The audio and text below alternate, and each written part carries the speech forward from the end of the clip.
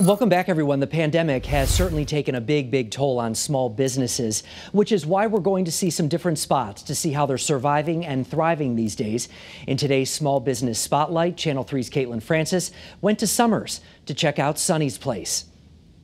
Family owned and family friendly, Sonny's Place in Summers. An amusement park built on farmland was named for the owner's father. It's pretty safe to say anyone could find something fun to do here.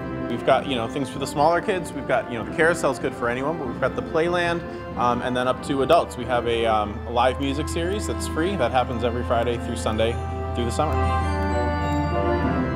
Other activities include go-karts, virtual reality, a dark ride theater, batting cages, a climbing wall, and mini golf.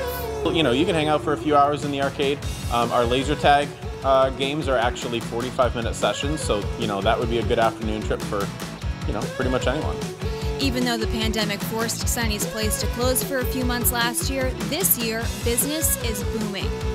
Our event bookings are definitely picking up quite a bit, yes, and birthday parties have been extremely popular this year.